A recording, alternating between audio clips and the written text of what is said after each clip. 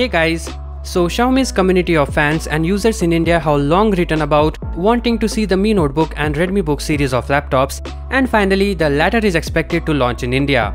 As per a report by 91 Mobiles in collaboration with tipster Ishan Agarwal, Xiaomi may bring its first laptop to India on 11th of June.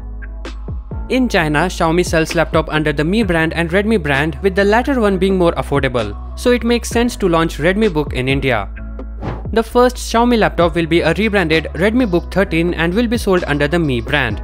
India will however reportedly get the Intel-powered version of the laptop that has been on sale in China for some time and not the Ryzen edition that arrived just days ago. This model comes with aluminum chassis, minimal bezels, weighs just 1.2 kg and has a compact form factor. Inside there is a 10th gen Intel processor which is fast, and you also get 8 GB of RAM, discrete graphic card and a selection of ports that notably skips a USB Type-C. To be honest, Type-C port is a must in 2020 and there are cheaper laptops than this featuring Type-C port. Another thing missing on this laptop is a webcam. Now this is a good thing as well as a bad thing.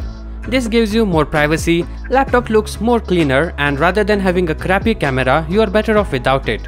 But if you are someone who uses webcam for Skype or such other things, then you are good to go with an external webcam. Now let's dive into the specifications. The display on this is amazing with 89% screen to body ratio. Further, the laptop offers a 13.3-inch IPS anti-glare display with 250 nits of maximum brightness, which according to me isn't that good. Additionally, you get chiclet style keyboard without any backlight, and there is also DTS surround sound audio output. It also has a custom fan that increases the air intake volume by 25% and has an improved management system featuring dual heat pipes. As for internals, the RedmiBook 13 is powered by 10th generation Intel Core processor paired with NVIDIA GeForce MX 250 graphics. There is also 8 GB DDR4 RAM and 512 GB of SSD storage. NVIDIA GeForce MX 250 graphics card with 2 GB of graphics memory should be good enough to tackle casual games in mid-setting or lightweight photo and video editing.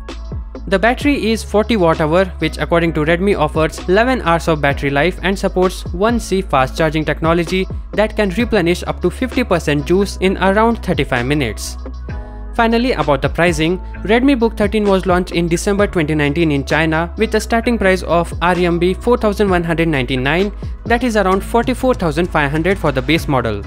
This particular variant comes equipped with an Intel Core i5 chipset. The model with Core i7 processor was introduced with a price tag of RMB 5199, that is around Rs 54,900. So overall there are some positives as well as negatives.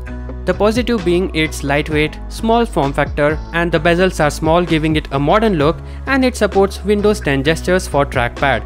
And there are some cons like the poor brightness, limited port selection and single channel RAM.